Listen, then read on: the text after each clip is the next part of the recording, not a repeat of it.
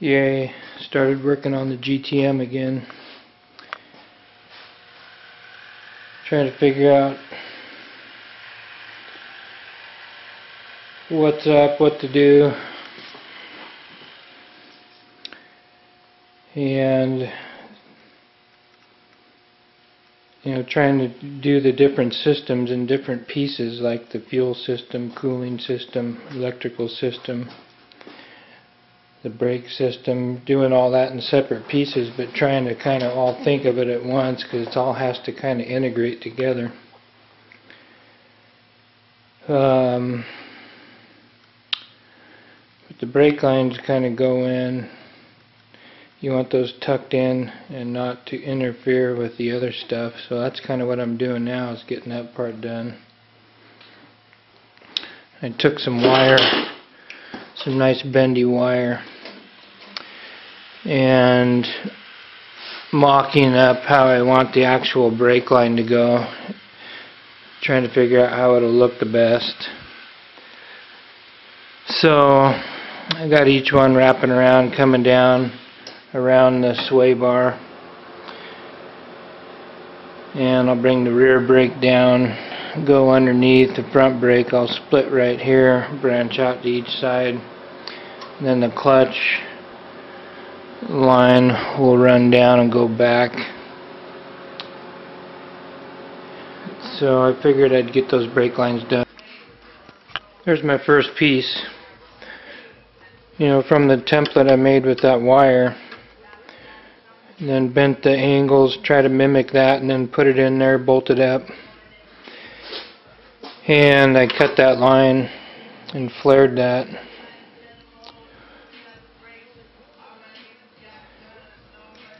And I just have this is a Cornwell kit. These are kind of hard to make a nice flare. It's got to be centered, and the angles have to be even all the way around. So I have to babysit that thing when I use it. Make sure it's getting compressed equal all the way around. But clean out the inside edges. But there's the first line. I'll get that put in and get the other side done. So far so good. Just trying to get those routed. They're uptight. Going to be out of the way of everything else, like the wiring, any tubing that comes through the tunnel. And then I just mimicked that wire I had in there. And then once you bolt it up in one spot, you can kind of move it around, but just trying to keep all the lines, vertical, horizontal, same angles. Try and make it look nice and tidy. And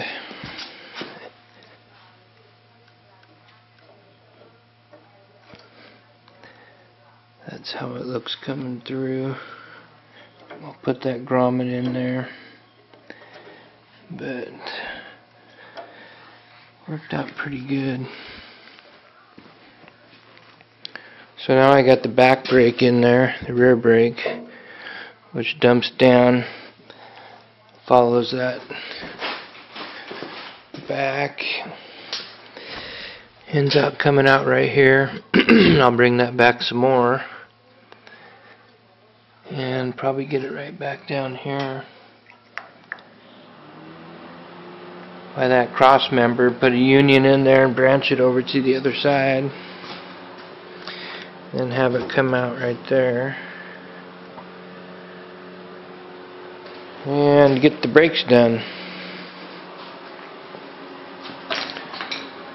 And then I'll get a hard line back there for the clutch and get that ready. I'm not sure exactly where it's going to end up, but I'll get it bent right here and then back down in the tunnel.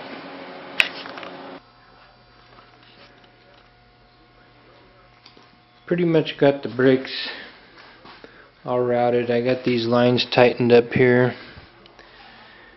and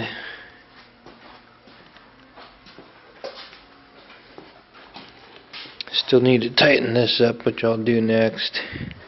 But I got these all tied down. I want to check and make sure there's no rattles anywhere. Make sure the tubing isn't rattling against the body or whatever. And got this part. I still got to take this panel off, so I just riveted that to the panel, but that's done.